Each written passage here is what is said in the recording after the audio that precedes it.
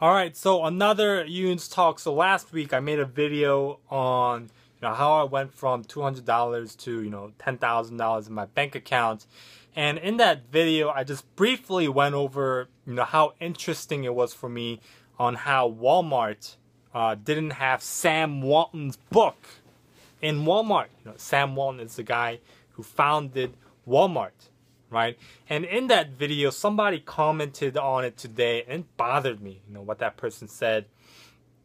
And that person basically said, to summarize, that, Walmart and Sam Walton are rich and successful because, they pay their employees low wages. They don't, no union, doesn't provide health care. It encourages people to be on food stamp and all this negative stuff. And if you followed my videos for a while, and if you know me for a while, I always say don't focus on the negative things.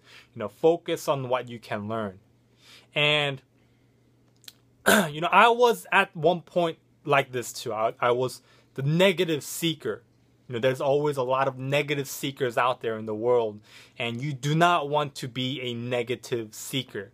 Because a negative seeker, it doesn't matter who you are or who it is. You could be Martin Luther King, you could be the president, you could be the Dalai Lama, or you could be the Pope or Mother Teresa.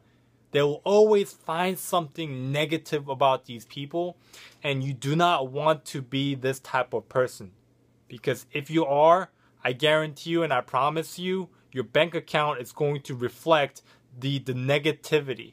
Okay? So if you want to know more about investing and all you hang around are these negative people and all they do is scrutinize and criticize other people's success, I guarantee you they're not even successful. And I was at one point like this too. And guess what? How much money I had in my bank account? $200. Right? But now, and like I always say, you can learn something from all these type of people, sometimes what to do and sometimes what not to do. Right? And guess what? Now I'm financially stable. I have way more than $200 in my bank account. Why? Because I'm not a negative person. I don't go out and get out of my way to scrutinize other people. Learn something. Learn something. And that video, I wasn't even talking about, hey, how Walmart treats its employees or how Walmart became successful. The thing that I was talking about was what you can learn from these people. Right? So stop being negative.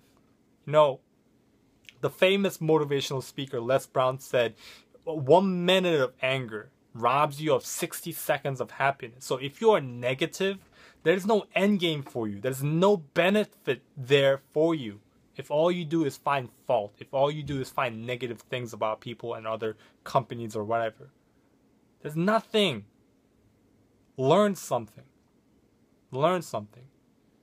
So take a critical analysis of yourself right now. Are you a negative seeker?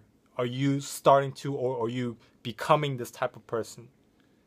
And just slowly move away. And if they are around you, if negative seekers are around you in your life, just start to respectfully just push them away, or don't take financial advice, or don't associate with these type of people too much, because their energy and their bank account and their advice are going to rub off on you. And I guarantee you, if you want to be broke, if you want to have a broke mentality, just listen to these people and you are going to be broke.